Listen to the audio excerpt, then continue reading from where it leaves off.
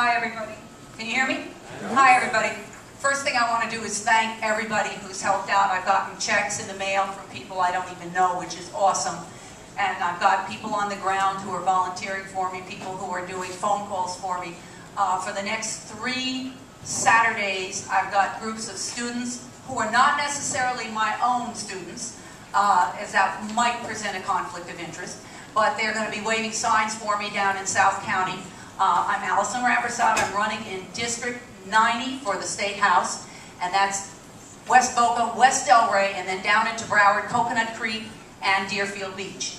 I went out last week and plastered the city of Deerfield Beach with signs only to find out that they don't like the little yard signs. They took them all down, but the lady was very nice from code enforcement. She called me up and she said, "I got your signs, do you want them?" And I said, "Yes, ma'am, I'll take them."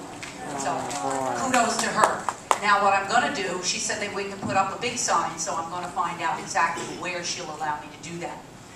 In the meantime, you need to know that I am very interested, like Tammy, very interested in make sure that our budget and our economy are on good footing, bringing new businesses into the state, making sure that the regulations and the hoops that our businesses have to jump through are not as rigorous as they are now, so that we can get them in here to start new business and get the unemployment rate down.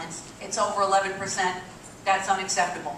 I'm also interested in education reform because that's something that is near and dear to my heart since I am an educator. We had an awesome debate with Alan West and Ron Klein yesterday at Lynn University. Woo! He kicked butt. Alan kicked butt.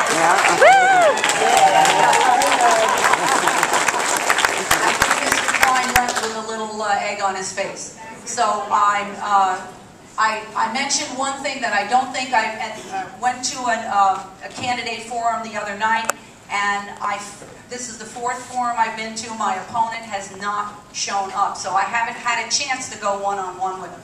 However, they were nice enough to ask me some questions. But I made a comment that I don't think I've made before, which is that I used to be a tractor-trailer driver. Yes, me. Okay? So I want you to know, I'm not afraid to take on a challenge, not afraid of my opponent, and he can bring it on because we're taking back 90. We haven't had a Republican run in District 90 for a very long time. It's time. Thank you.